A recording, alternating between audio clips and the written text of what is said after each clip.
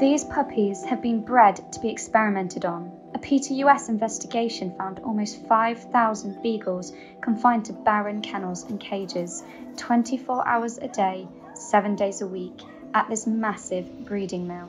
For more than 50 years, various companies have bred dogs at this dog factory farm to sell to laboratories, which kill them in experiments.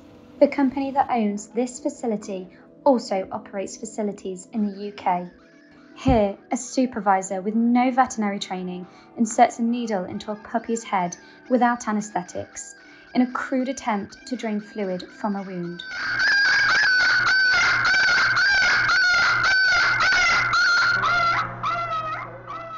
Workers with no veterinary training put some puppies down by trying to inject euthanasia solution into their hearts, causing excruciating pain.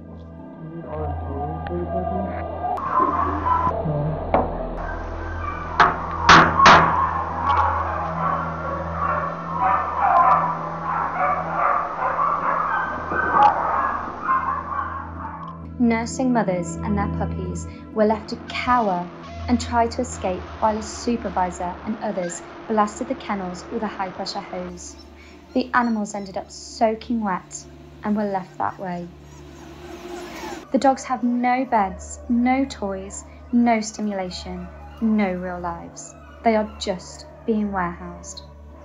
Deprived of any opportunity to run, play, and simply act like dogs, these beagles just pace back and forth and jump up and down. The qualities that make these small, gentle, eager to please beagles great companions also make them animal experimenters' preferred victims.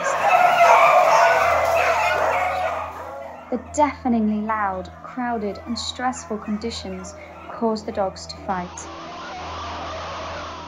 Female dogs are bred twice a year for up to 7 years. Many give birth to puppies on the hard floor until workers saw them in labour and put a plastic tray on the bottom of the cage. Over the course of the investigation, the PTUS eyewitness found more than 350 puppies dead among their live littermates and mothers. Some puppies fell through the holes in the cages and ended up in the drains, soaking wet and covered with feces, bedding and waste. After a few weeks, these loving, devoted mothers were taken away from their puppies so that the puppies could be sold to experimenters. For their final 2 days with their puppies, workers intentionally deprived nursing mothers of food.